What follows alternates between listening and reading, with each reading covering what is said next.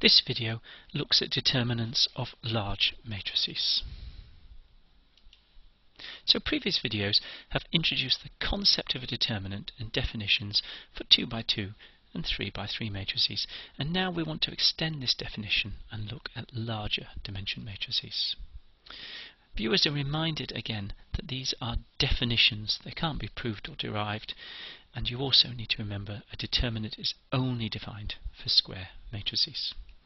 So reminder then, if you have a 2x2 matrix, then the determinant is given by the product of the diagonals minus the product of the off diagonals. If you have a 3x3 matrix, we need this concept of cofactors. So we have an original matrix A with coefficients lowercase a, ij, and then a matrix of cofactors, where I've used a capital A to say this is a cofactor. And by definition, the determinant was found by doing expansions along any row or any column of coefficients times cofactors and adding them together.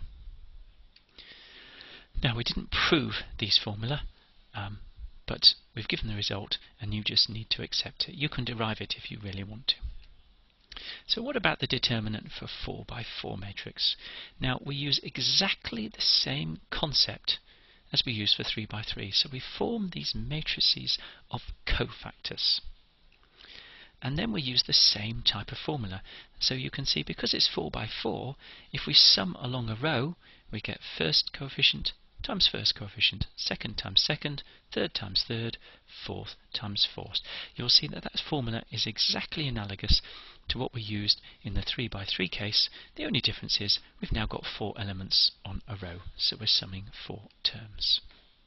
Now, a more general formula will allow expansion along any row or column, so you'll notice here the subtle difference is I've said go up to n, because if it's an n-dimensional matrix, I've got n coefficients and n cofactors to multiply and add, and I can also sum along columns. So the extension to larger matrices is obvious once you're happy with the basic concept, but you'll see the warning at the bottom. In general, this is not a paper and pen exercise, it is rather tedious. And again, we've just given these formula, we're not going to prove them. We're not going to prove that if you expand along row 3, you get the same answer as expanding along row 1 or column 5 or whatever. We're just going to tell you that you do. So remarks. We need a general definition for cofactors, because we did it in the previous video for 3x3, but what happens for 4x4, 5x5 and so on? And therefore we need a general definition of a sign matrix and a general definition for a minor. And what you'll be pleased to know is these are exactly analogous to those we used for 3x3 matrices. So if you understood 3x3 matrices, you'll follow the extension, you'll say, oh well, that's sort of obvious. So, defining a minor for a 4x4 matrix, and we're going to use the same notation as in the previous video, this RA ij for the position and the superscript m to say this is a minor. So if I want to find the minor for the 1, 3 position, I move the corresponding row and the corresponding column. So there you see I've removed the third column and the first row, and the minor is simply the matrix that is left. So here the minor for the 1, 3 position you see I've given, and it comprises these 6 elements and these 3 elements stacked to give a matrix. And hopefully that's obvious for you. So a minor for a particular coefficient, you just strike out the row and column for that coefficient and take whatever's left, and that definition is clearly applicable to whatever dimension matrix you choose. What about the sign matrix? Well, you remember we said you always start with a positive in the 1, 1 position, and then neighbouring terms have opposite signs. So the sign matrix should be easy. For a 4x4, I put a plus in the 1, 1 position, and the neighbouring positions have opposite signs. For the 3, 3, a plus in the 1, 1 position. For the 2, 2, a plus in the 1, 1 position. And hopefully you can see the extension of this to larger matrices is straightforward, and it's also easy to see that if I plus j is even, then the corresponding sign is positive, and if I plus j is odd, the corresponding sign is negative. Defining the cofactor terms for 4 by 4. So again, this is analogous to for the 3 by 3. A cofactor is the determinant of a minor with a corresponding sign taken from the sign matrix. So here we want to find the cofactor for the 2, 3 position. So first define the minor. Knock off the second row and the third column and look at what matrix we've got left. So there it is. The minor, A23, is given, and you'll notice it's 3 by 3. And then all we do is take the determinant with the corresponding sign. Now, for this position, you'll see that 2 plus 3 is odd, and so the corresponding sign is going to be minus, and therefore the cofactor is minus the determinant of the minor. And there you are. That's the cofactor. Now you'll see you can find the cofactors for all the positions if you want. You'll see here how the signs come in, the signs in the relevant positions, the minuses where you need them. And to find the whole cofactor matrix, I would need to do 16 3 by 3 minors followed by their determinants. Now you can, I guess, that is rather tedious.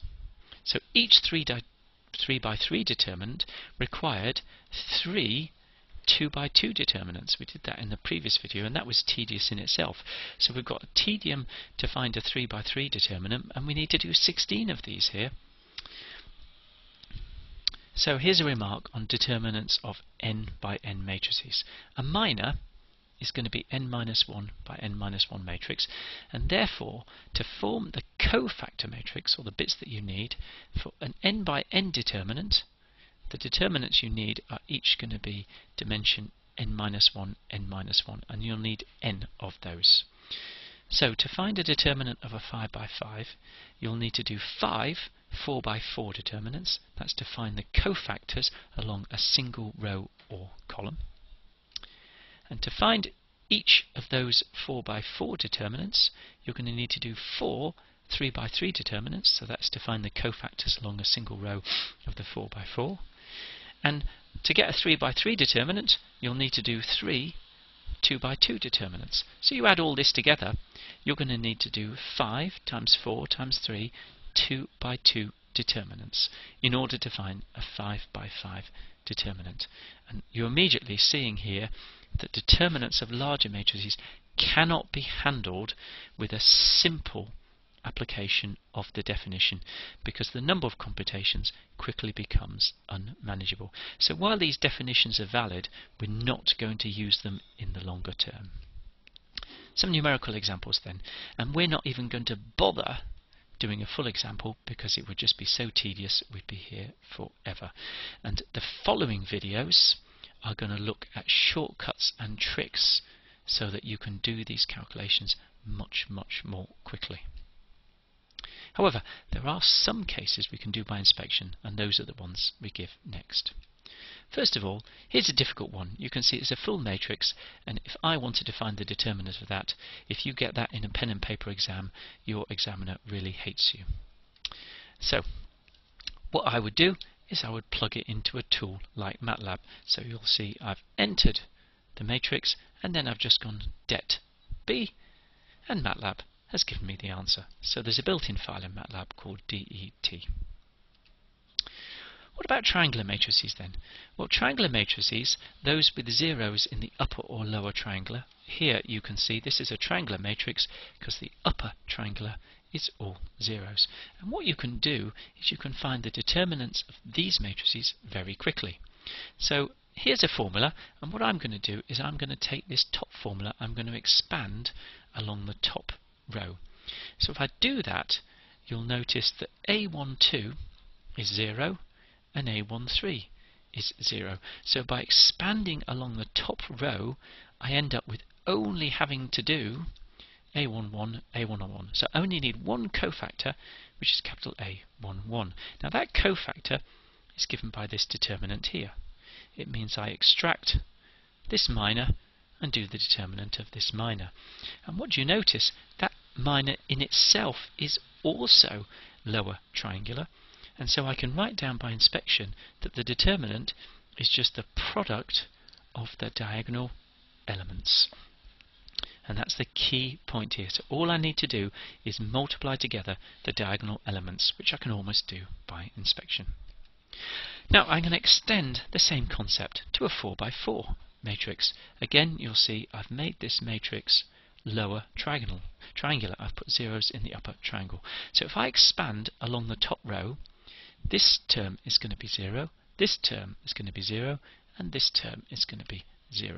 So I'm going to end up with just B11 times the cofactor big B11, and that's what I've written here. You'll see I've got zeros there, so I've just got one 3x3 determinant to do.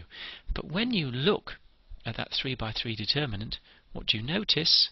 That is also lower triangular, and we've just done on the previous video that if you have a lower triangular 3x3, the determinant is just the product of the diagonal terms. So again, what we find is the determinant here is just given by multiplying all of the diagonal elements, and the other elements are not relevant. So the determinant calculation is very quick. So some examples. Find the determinant of the following matrices. Well, I can see that A is lower triangular, so by inspection I just write A is the product of the diagonal elements, so it's 3 times minus 4 times minus 8. I'm not going to bother multiplying that out because it's a bit tedious. What about C? You can see that C is lower triangle. It's got all zeros in the lower triangle, so therefore I can see that the determinant of C is just going to be 6 times 2 times 3 times 2. That is the product of the diagonal elements. What about this example? And you're saying, oh, just a minute, this isn't lower triangular, but I can still use a judicious choice of row or column for the expansion. And here you'll see if I take the third row, there's lots of zeros. I could also take the fourth column, but here I'm going to take the third row. So let's expand along the third row, and this is what you'll get. You'll see that I get 5 times the cofactor for 3, 1, and then all the other ones are multiplied by 0, so they disappear. And when I find capital B 3, 1, what do you notice? That is lower triangular. So I can do the determinant of the minor for B31 by inspection, just by the product of the elements. So what looked like a messy matrix, by taking a sensible choice of row for my expansion, has reduced to a simple determinant calculation. I've just got to multiply 4 numbers together. So a summary. We defined the determinant for n-dimensional square matrices using cofactors and minors. Expansion can be along any row or column, and the underlying definition, however, is tedious to compute and not a paper exercise in general for 4x4 matrices and larger. However, this is a key point, shortcuts do exist for upper and lower triangular matrices, and sometimes with sparse matrices you can identify an easy solution by choosing the right column or row for your expansion.